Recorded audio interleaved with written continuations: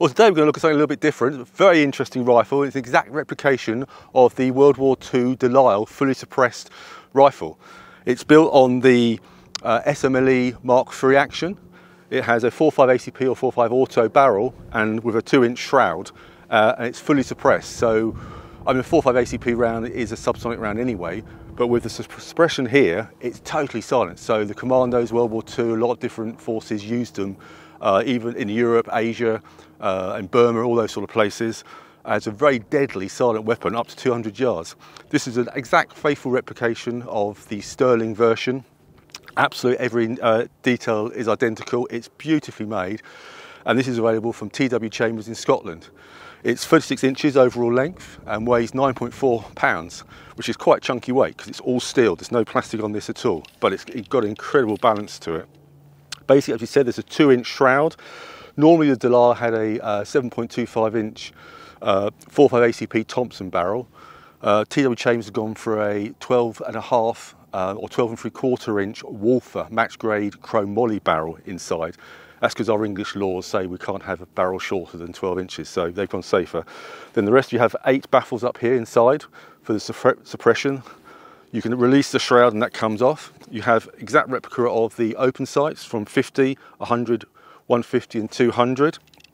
The action is silky smooth, and just like the original, the bolt is shortened because the Wolfer barrel protrudes back about 2 or 3 inches into the action itself. That's so you get a perfect feed from the modified magazine, which just takes standard Colt 1911 mags. I think during the war they had, it's 7-shot magazine, but during the war I think they did have 11-shot version as well. They've even, TW Chambers even gone to the point they've actually put a bit of toughenol here in the bolt, so when it goes down, it's quiet. That's like the original as well. You've got the 2-stage trigger here, which is the battle trigger. The Wolfer barrel itself is, I said, 12.75 inches, and it's got a 1 16-inch twist. And all the woodwork is beautiful walnut. Anyway, we're going to take it out. We're going to shoot it at 25 yards, 50, 75 and 100 yards with 3 different factory ammunition, and then we'll do some reloads. Hopefully you're going to enjoy it because it looks like a lot of fun. We've had a good look through the specifications on the De Lisle Carbine in 4.5 ACP from TW Chambers. Now we're going to shoot a selection of factory ammunition. Only have 3 here on offering at the moment, and then we'll do some reloads later on. And we're shooting at 25s, 50, 75 and 100 yards, progressively further ranges. Although the iron sights here, it's all open sights obviously, are graduated from 50 to 200 yards. We'll do 200 yards later, but let's just see what groups you can get with the factory here. Typically a 4.5 ACP or 4.5 auto uses a 230 grain full metal jacket, and that's what we have. We have 2 loads of those in PPU and Magtech, and then just for a bit of fun we've got some Hornady Zombie Max, and that's a Z Max bullet with 185 grains. You can just see how they shoot. Remembering it's got a ported barrel, so hopefully the velocities drop down. It's a subsonic round anyway, it's below 1,000 feet per second, but having it ported, we'll be interested to see, we've got the chronograph here, how quiet it shoots. So anyway, enough of me waffling on, let's shoot it. We'll do some 3-shot groups, okay?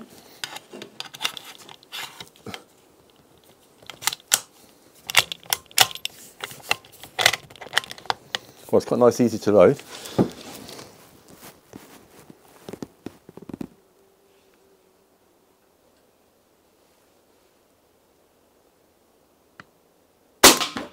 God, that was quiet, wasn't it? Absolutely.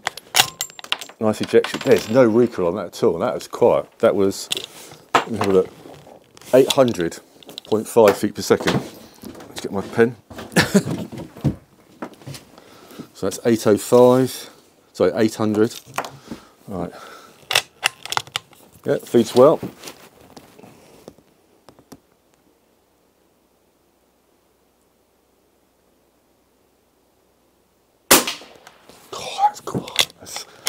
I really like this, it's really nice. 840, just climbing up slightly. I'd say that feeds really smoothly as well, very nice.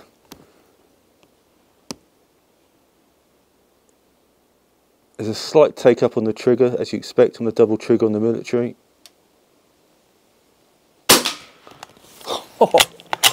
And final velocity is 863, so just climbing up slightly. Right, okay, let's go and look at the target. Okay, well, that's the first group we shot with the De Lisle at 25 yards. It's not bad. It's with a Magtech, and it's the first 3 rounds we've actually shot through it, and I think the barrel needs a little bit of conditioning in.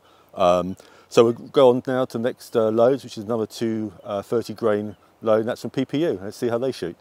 Next factory reload we're going to try are the PPU. That's another 230 grain full metal jacket, and I'm going to aim for the head this time, and point of impact actually at 25 yards seems to be almost dead on, and that's with it, the rear sight set at 50. So let's see how these shoot.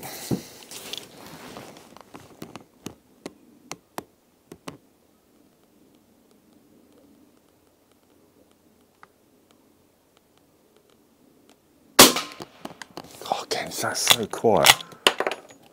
That was 806, so almost identical as a Magtech. So his trigger you have to get used to this trigger. I'm used to, you know, old sporting triggers, but it's a slight first stage pull, and then you've got a reasonably long pull on the second stage. And we'll measure that later to see actually what the pull weight is.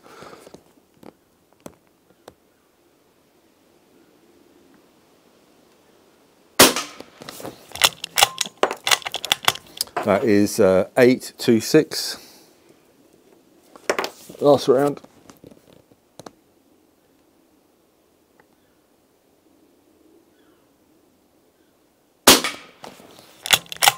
And that was 810. Slightly more consistent, that one. Yeah, very nice. Let's go and see what the targets are. Well, that's a nicer group from the PPU. 25 yards, it's a couple of inches, which is not bad for this. And so, you know, we're just running the barrel in straight away, and I'm getting used to the trigger.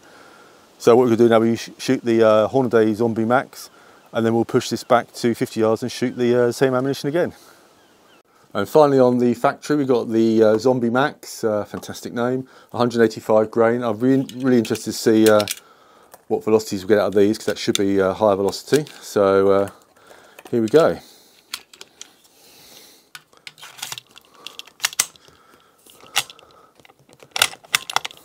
Right, feeds nicely.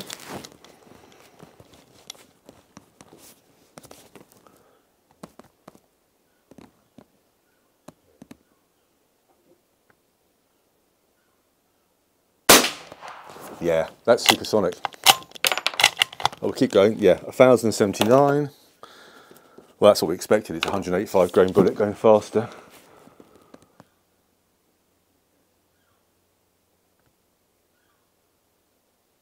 I tell you what, it's very intuitive to shoot. That's very, very nice. 1092. Last round.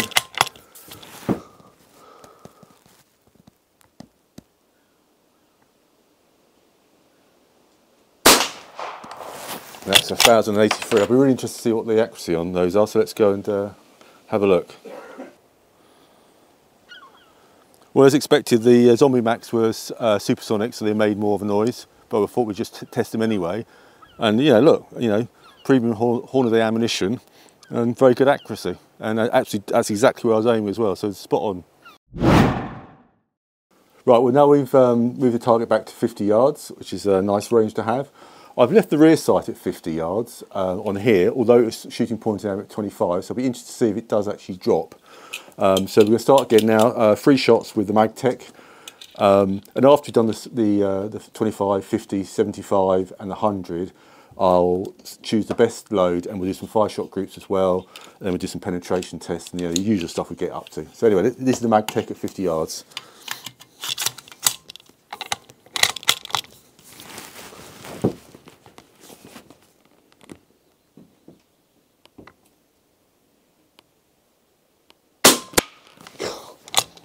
The loudest part of that is actually the bullet hit the wood board. It's a bit like a 2.2 subsonic, but a lot more oomph behind it.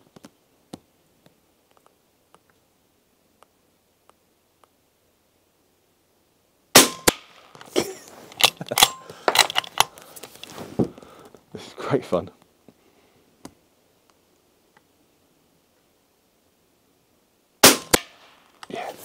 I don't know if you can hear that. There is quite a delay. You can hear that it's doing 800 feet per second from the report to the target. Okay, so let's now try the PPU, the 230 grain at 50 yards.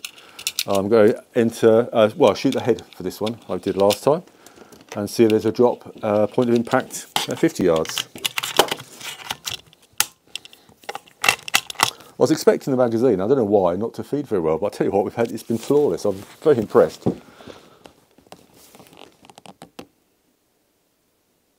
Right, I'm aiming at his chin.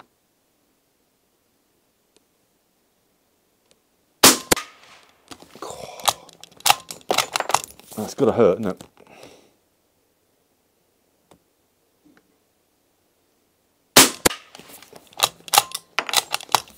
Last round.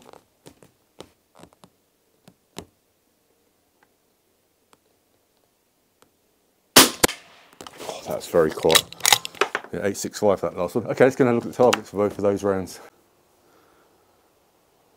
Okay, so that's the yard, at 50 yards, the Magtech.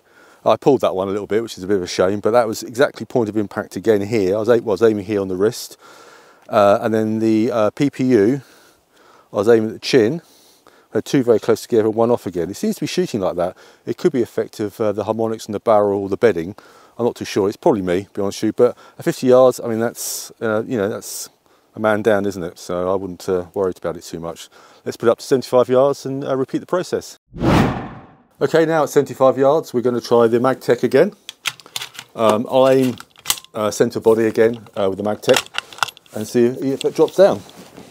It's a little bit more difficult to see at that range, but let's give it a go. I bet it's quiet. Yeah. It's very pronounced, that delay, isn't it? Blimey.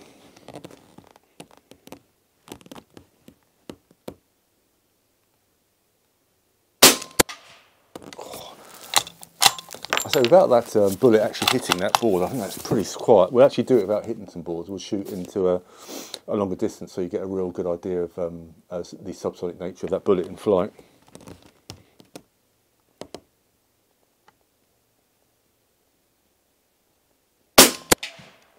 Fantastic. Okay, great. That's the Magtech at 75 yards. Now we're going to try the PPU. Okay, now we're going to do the PPU at 75 yards. And I'll aim for the head and, well, directly at the head. I'll look chin again and see what point of impact shift there is at 75 yards.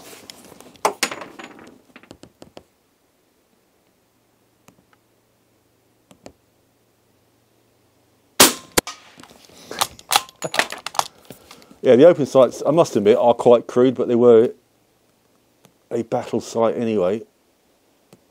But they do align quite nicely, but I must admit I'm having to get used to it.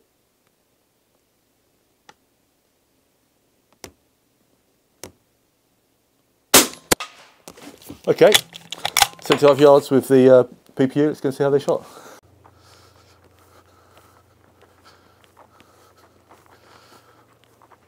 Oh wow, that's good, that's fantastic, look at that. That's the Magtech I was aiming here, point of aim. We've actually gone, I think it's that one there, this one here, so okay, I mean that's almost the same group size as at 50 yards, and we put it up to 75 yards on the open sights, and it actually has gone a bit higher, so you could keep it on 50 and I reckon it'll still shoot point of aim. If you go up here, these are the PPU. I was aiming here on his mouth, well just on his chin there. It's quite difficult to look for those open sights, and on 75 on the open sights, look how high it's gone there. Again, I think you could put it on 50. But 75 open sights for those and that battle trigger, I think that's pretty good. I mean, that's you know, a dead soldier, isn't it? Okay, now we move the target back to 100 yards, and I've got to say, it's a blooming long way for my old eyes, especially with open sights. But we're going to give it a go. We'll shoot the Magtech in the body, and then we'll shoot the PPU up at the head at 100 yards, 3 shots, and then we'll do some groups at maybe 50 yards for 5 shots. So here we go. Let's go. Wish me luck.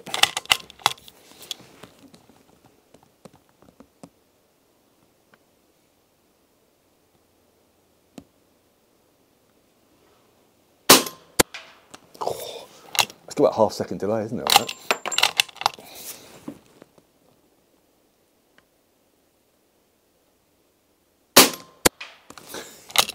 It's very satisfying shooting this. I don't like the trigger very much, but that's just me. Oh, nice. Okay, let's go straight up and shoot the PPE. And I've left the open sights actually at 75 yards because they were the PPE was shooting quite high, weren't they, at 75? So hopefully at 100, and maybe bob on. But you never know, it might go over the top. We'll see.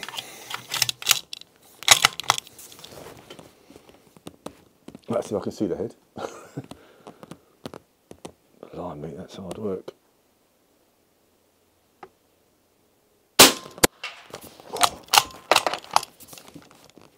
I think they're just slightly faster, aren't they?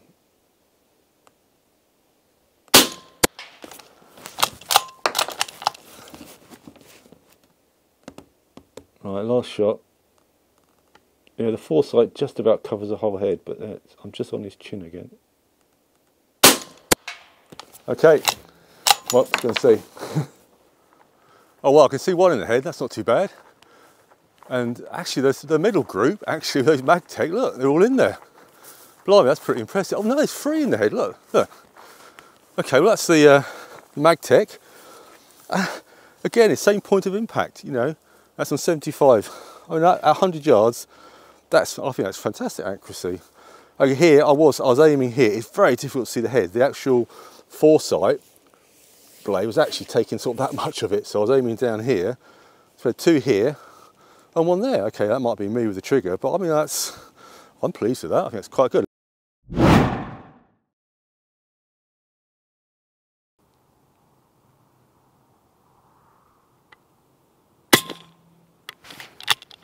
That's very quiet. That was 6.2 grains of unique powder. I'm having to single load these because I loaded a little bit long and it wouldn't quite feed through the magazine. But and that, I didn't get velocity on that. Let's try that again. Not sure I'm not getting a velocity.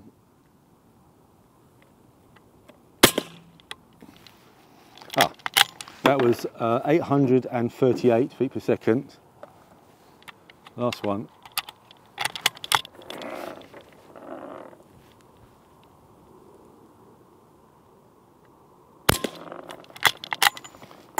And that was 781 feet per second. Oh, where'd the other one go then? Through the same hole with it. Another reload, we've got 230 grain around those bullets, and we've got 7 grains of long shot this time. Again, I've loaded it a little bit too long, so we're single shotting them. But let's have a look. Aim for the head this time. 855 velocity.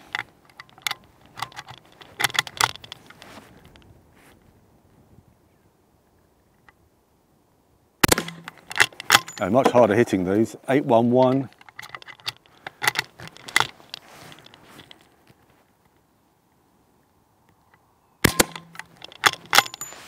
And that is 788.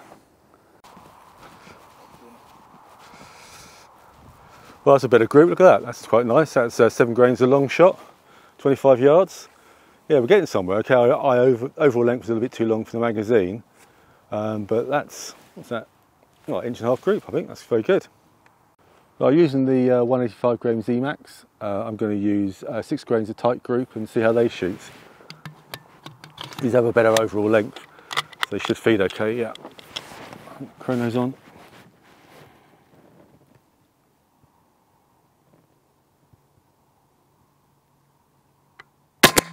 Hmm.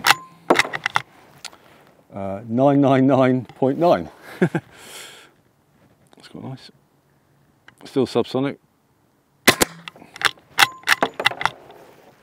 1008.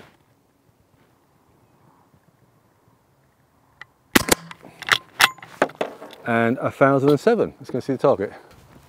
Okay, we shot those Z-Max 185 grains. Let's see how they shoot. Oh yeah, they look nice. Look at that. These reloads are shooting really well. Look. Again, 25 yards. Very, very nice group with the 6 grains of tight group, I think that was. Yeah, excellent. So I think we can definitely say we've improved on the factory loading at 25 yards and further on. Okay, I just wanted to show you how to disassemble the De Lisle, and it's semi-disassembled at the moment just to save time and to show you. Basically, what you would have is the outer shroud like this. You have two Allen keys or nuts here, which fit onto the end cap. You undo those. This will come off, or sometimes it will stay on the outer shroud. The shroud then literally will come off with the handguard, or you can take the handguard off if you want, because it's a little bit tight under this securing ring here. It'll all slide off this end. So put that aside and it will reveal the first inner workings of the De Lisle. What you'll see, there's an aluminium shroud here which goes over the barrel section, and then you have a series of 8 baffles. So these are held on by these 2 nuts here. I've taken them off already because to save time. Take these off, and then now you can individually take off, I'll move it here, each baffle with its spacer. There's a little spacer in between. They say 8 baffles with 14 little spacers. They just slide off. If you want to do it quicker, this is what TW Chambers told me, you can actually just push the shroud fully forward and they all come off. The shroud has to come off anyway, so let's take the shroud off. That's just there to redirect or keep the gases in around the barrel. So we'll put that to one side. So then what you can see is, you can see these baffles and the spacers in between. These baffles, there's two different types. First, you have the primary baffle here, which hasn't got a cutout at the top. You can see the standard baffles have a cut at the top here. This is 2mm thick, and the standard baffles are only 1mm thick. This is the one which goes on first, and that's your primary or blast baffle. And then you fit on your spacer, obviously both sides, and then your baffles, your other 7 baffles as such, to build up the blast baffles, the baffle stack for the sound reduction. And it also aids that they're very easy to come off, very easy to clean as well. But what it reveals when the aluminium shroud is apart, which is this is the heart of the system really, you can actually see here the barrel and this front nozzle section. This is called, well, they commonly call it a German nozzle. And what it does is, but underneath this, I've got a picture I'll show you, and we'll insert it, is the muzzle is drilled through to vent further gases onto this shroud, the German nozzle, and it gets redirected back here along the barrel. So you get some of the precursor expansion wave coming back into the chamber for the first noise reduction, and then when the bullet exits here, it goes through the series of baffles, which will be in this position, and that gives you the secondary noise reduction. These are Lofer-Wolfer barrels, and they're chrome moly. This is the only thing which slightly differs from the originals, is because in England we have a minimum 12-inch barrel length. It's illegal, so we have to have it at 12, or it's 12 3/4 inches, and therefore the baffle stack is only this section here. On a standard De Lisle, or the very original De Lisle, you'll have 7, and I think it's 7 1/4 inch barrel, and obviously a longer baffle stack. But in the test, you'll see it made no difference really to the sound reduction at all. I think the more baffle stacks you have is quiet, but the 4.5 ACP or auto is a very slow moving around. It's subsonic anyway, so the noise reduction is fantastic. One thing to look at on this is you're also supplied, I wanted to actually show you these baffles again. Obviously 4.5 caliber is 0.452 of an inch. The gap or hole here through the baffles is 0.600. But to help you, when you reassemble after you've cleaned it, because this does get gunky, this is clean now, you have supplied an alignment tool.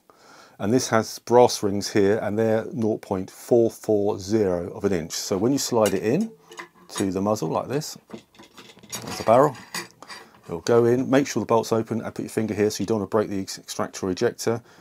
Get it in position, and then you can fit, that's the primary. Get the 2mm thickness one first. This will then go on through, and it'll just help align, and then you can start building up with the spacers, and then the 7 standard baffles, like so, and it will help to align all these baffles, because when you get it on, I won't put them all on, but when you get to the end, which will be out here, when you put the outer shroud on, you'll want to tighten this back on onto the outer shroud, and what it does is, it'll be here, it'll actually centre on this centre nylon bushing here, and you can actually tighten it up so you actually get it perfectly aligned, so when the bullets exit it won't actually hit on the baffles. It's a nice little neat tool and very easy to use, and it's but an essential bit to have. So there you are, that's the internal workings of the De Lisle. It's not as complicated as most people think, and very, very, very easily cleaned, and looking at it, very, very well made. Well, I hope you enjoyed that test on the De Lisle. It's absolutely fascinating. I love testing these old weapons of World War II. If you liked the video, please like and subscribe, and we'll do some more content in the future for you.